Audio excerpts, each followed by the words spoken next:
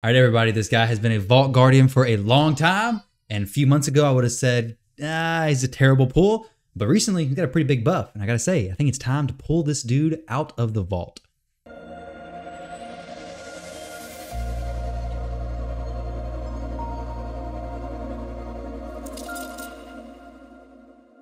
What's going on, everybody, and welcome back to the channel. Hope you're all doing well. Today, we're going to be talking about Bystophus. Now, this guy is definitely not a new champion whatsoever. However, hopefully you guys find this video valuable because for the longest time, this guy was a Vault Guardian. And all the videos, or well, most of the videos that I've seen are saying that basically he is a Vault Guardian, one of the worst legendaries, which at a time he was.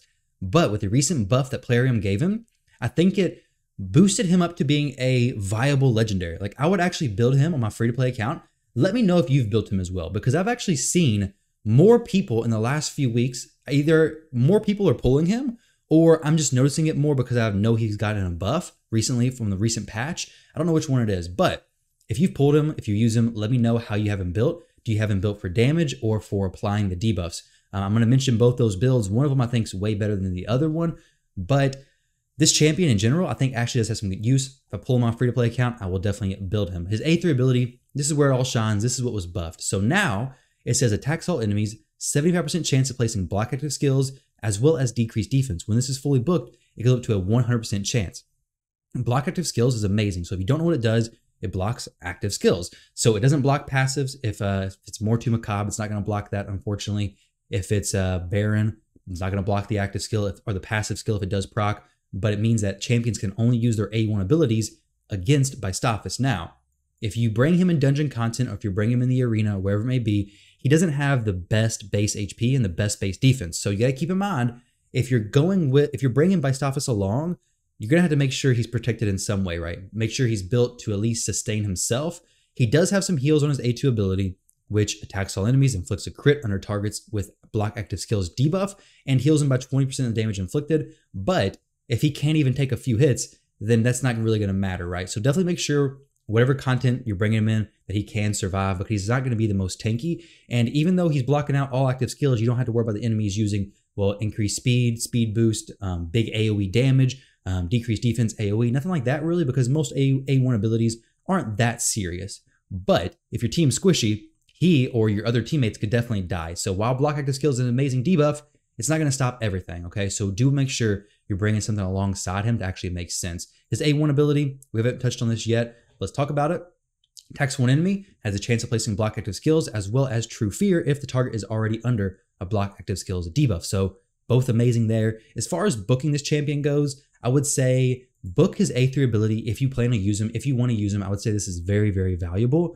Obviously, you can't target books. So if you don't book this, I would definitely try until you do, because if you plan to use him, this is going to be very, very valuable. I mean, it's the same thing with any debuff champion. You want their debuffs to be 100%. If not, it's just going to be so inconsistent, it may not feel good. You can still use them if it's not 100% chance, but you're just not going to get the full benefit and the full effect from it. Now, his aura increases ally accuracy in all battles by 70. This is actually really good because you can also use this in the arena. Now, you don't have to have a go second team for this to make sense. If I'm going against somebody like this, for example, if I use this team, this could very well work. Maybe I throw in my Lady Kimmy instead, because maybe I want some more accuracy. I want to boost my accuracy up even more. So 70 accuracy plus Lady Kimmy's 50% boost should give me enough to actually strip this team. I've seen a lot more resistance leads, a lot more resistance champions, a lot more big team powers in the arena now than I ever have in the past. So Bystophus's increase or ally accuracy aura definitely gonna be a nice little help in the arena.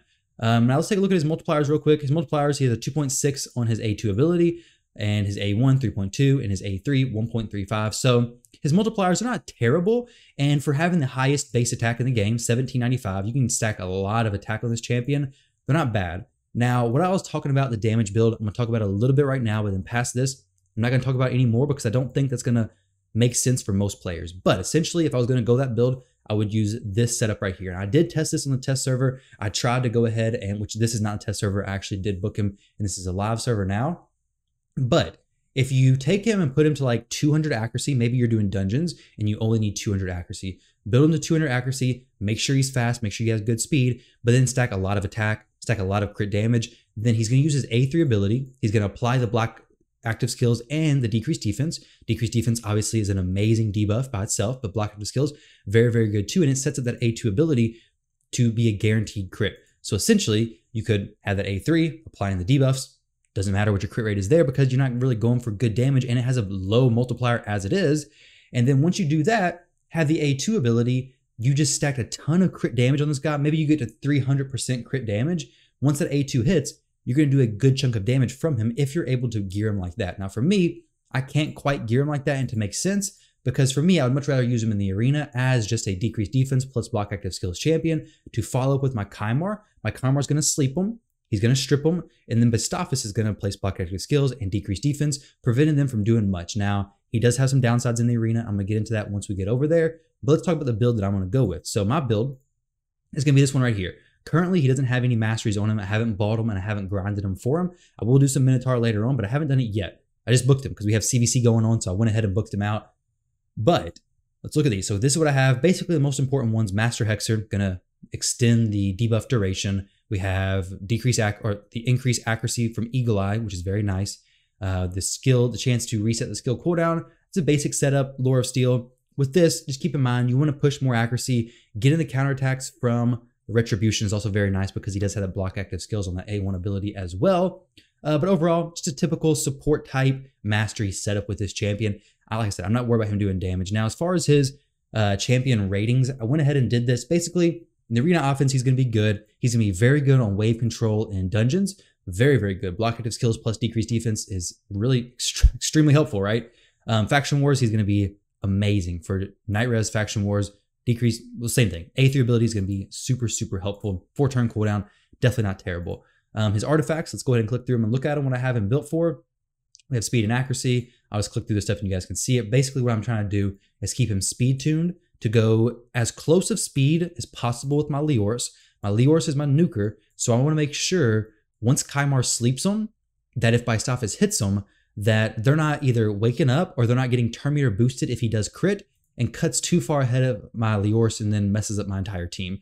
So I want to make sure they're as close as possible. That doesn't really matter if you're speed tuned, like if you have double speed booster or if you're doing a different speed tune type team. It matters with me because Kymar sleeps people and Bystophus would wake him up because he deals damage. So his artifact setup right now, accuracy on the banner, I do believe. But if you're just doing dungeons, you don't need that much accuracy. You don't need 540 plus accuracy. You could go with just 200 accuracy. My accuracy setup currently is for the arena, but especially with all these champions running resistance, I want to make sure I have a healthy amount of accuracy. Now, if it was a dungeon setup specifically, I would do HP, defense, speed, and then push my accuracy to at least 200. If he's going really fast, he's going to cycle through his abilities obviously much quicker. I don't think I got to spell that out for you guys. Y'all are smart. You already know that. And if you have revenge accessories, throw them on him because he's going to place those block active skills whenever people attack, or True Fear on champions who already have the block active skills.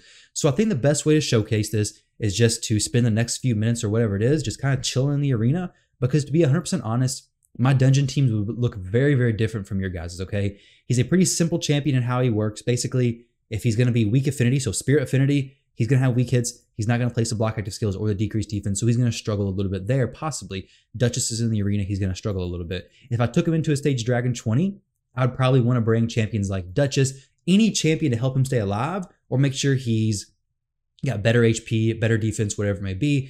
I would want to bring champions in to basically keep the pressure off of him. Now, on magic affinity stages, it's not going to be that bad because they're not going to attack him. They're not going to focus on him, most likely. They're going to focus on other people. But you want to have res champions, whatever it is, because he's like any typical attack-based champion. He's going to be pretty squishy, right? So keep that in mind. Let's go in the arena. Now, in the early parts of the arena, I think he's going to be even better because there's going to be less Duchesses. Now, we'll see what happens here. He's not going to place the block active skills, not going to do the decreased defense if he weak hits, obviously. So it is something to watch out for. Now, I did already hit this team earlier, and they have pretty high resistance, okay? The Duchess actually resisted me, so I'm going to go ahead and throw Lady Kimmy in here because I'm not trying to get it resisted again on this video. I already tried doing the recording once, and I'm going to try not to get resisted this time. But we have him in the accuracy aura. So right now, my Kymar's sitting at 70 extra accuracy, so well over 600 plus the 50% boost. So I don't think we're gonna get resisted, but maybe we do. Okay, go ahead and see what happens here. I don't think they should cut in on us. We should be faster, even with the situation we have with no speed aura in the lead. Let's see, everything should be there. Perfect, perfect. Now this is where it's going to be a little bit unfortunate. You can see 2 red arrows there. He could very well get weak hits, but let's see. If he doesn't get a weak hit, ideally we want to block active skills on the Duchess. Unfortunately, we did not get that off. We got it on everybody else, but we don't have to worry about Lydia. Well, really, this team is not a great team to have their skills blocked because Mortu doesn't matter. He's going to use his passive ability anyways because it procs. Duchess is the only one we really want to block. If we could get back around, that'd been perfect. But unfortunately, we can't strip that. So right now, let's see what kind of damage he does, okay? Let's see what kind of damage. This could be good. So we'll use this. And he hits for 5,200, so nothing crazy there. Now, Duchess is the main one I want to block active skills. But since he has weak affinity, this is where it's going to be not the perfect situation, right? So if we go back in here again, we'll try it one more time just for the video's sake. If he lands the block active skills, or at least doesn't get a weak hit, then he's probably going to land everything, right? Because he has good accuracy. If he doesn't get a weak hit, we're going to be perfectly fine. We essentially have 2 turns of no res is happening from Duchess, right? So definitely the ideal situation for sure. She woke up. Now, hopefully it works now. Just for the video's sake, let's see it. We can't weak hit that much, right? Okay, perfect. So now we're not really under any threat. Mortu is going to attack my Leors. Obviously, depending on what kind of team you have set up, it's going to be different. But Mortu is going to attack him once his skill procs, which is going to proc, right? Well, he didn't attack Leors. He's had to go for Bystophus. What in the world? He almost always attacks my Leors. That's actually the first time I've ever seen him not attack Leo.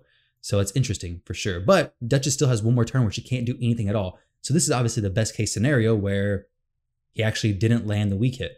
So times like this makes the arena pretty easy. Now against Siphies, against Rector Drath, same thing, no problem. She's force affinity, so not an issue. Go ahead and try out some of these other teams. We'll put him in the lead because we don't really need to be faster because they don't have any good speed boosters, so we should be faster anyways. My Arbiter's like 360, so we should be fine. This should help me out in having enough accuracy to actually strip everybody. And then hopefully apply the block active skills, which does work on Leo, so he will get the block active skills and only be able to use his A1 ability, which is very, very nice. Got a weak hit on Duchess. That's a little frustrating, getting the weak hits on Duchess, but depending on where you're at in the arena, that may or may not be an issue, right? Like if you're at a level in the arena where Duchess isn't really that popular, then you ain't got to worry about that, right?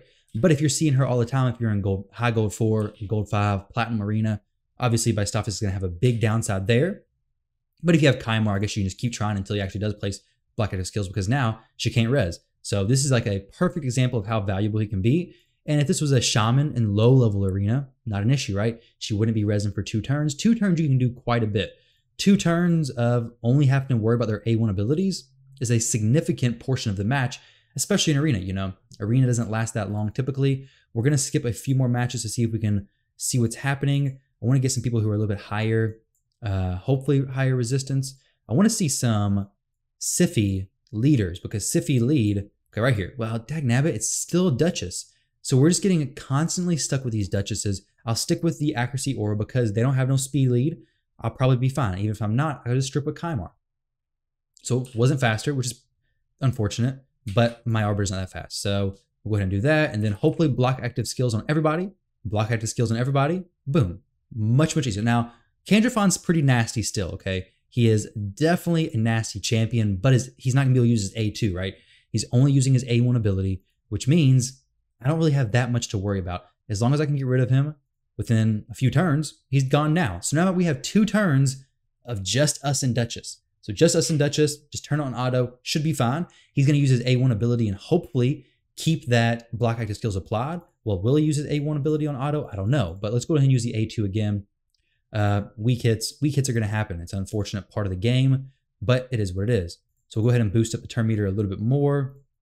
Swift parry. Nope, she didn't actually proc Swift parry. Sweet. So if he lands a block active skills on the res champions, perfect situation. If not, well, it's a little unfortunate. We'll use a team like this, another excellent example. We're going to block everybody because there's no Spirit Affinity champions here whatsoever, so got nothing to worry about. And then Trunda kind of mess her up because Trunda, she's a threatening champion, but when she can only use her A1 ability, she's not as threatening, right? So block active skills on everybody, and then we just kind of turn it on auto and we're good to go. So A3 there, Trunda uses her A1. It's not that big of a deal, right? That would have wiped my entire team out had it been her A3 or A2 ability, but since it wasn't, Doesn't really do that as much. So I do like him. I'm actually starting to like him quite a bit, especially more playing him here. I'm learning what teams he's going to be better in. Obviously, this kind of team, not great. More 2 doesn't really matter because he just ignores it anyways, throws off his passive. He doesn't care. He's not stopped by these block active skills thing, right? He doesn't care. His passive ability is all he cares about. Let's go ahead and see this team right here, I guess. Let's try this. So similar teams, going to be fast. Leo, Molly's going to provoke. So hopefully I'm faster. Perfect. If I am faster, then we're going to go around. They're going to wake up. Everybody woke up except for Lydia. Obviously, Leo never even goes to sleep. He's such a good champion.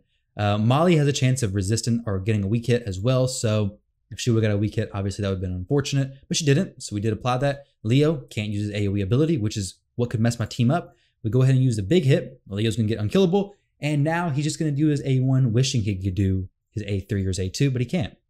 And I shouldn't have done that. Well, what was that going to do? I completely overlooked the Lydia, but it's all good because she's going to die again. So now A1 ability. Leo's one of the most scary champions to be on Swift Parry, 1 HP, because you know, hey, next turn if he has an AoE ability, I'm about to be wiped. Just one go. Leo and Kandrafon are some nasty, nasty champions. So hopefully, guys, that's a little decent showcase for you all. Bystophus, I'm starting to like him more. I think especially if you're doing dungeon content, he's a good champion to build up. You can use him in dungeons. You can use him in the arena. You can use him very good in Faction Wars as well, which Faction Wars for Night Revs opens in 1 week. So I guess next week, I will put him into my Faction War team. He's been sitting in my vault for a long time, but I wanted to make this video because I know a lot of people probably either have him in the vault or have seen videos saying that he's a vault champion, and he was for a long time, but I think he's risen from the vault and can be used now. So enjoy your Bystophus. Let me know how you guys have him built. Let me know if you actually have him built to do damage like I mentioned before. I don't think it's going to be as popular, but I'd definitely be interested because maybe some of you guys have a better build for him. But thank you all very much for watching the video. I hope you enjoyed, and I'll catch you all in the next one.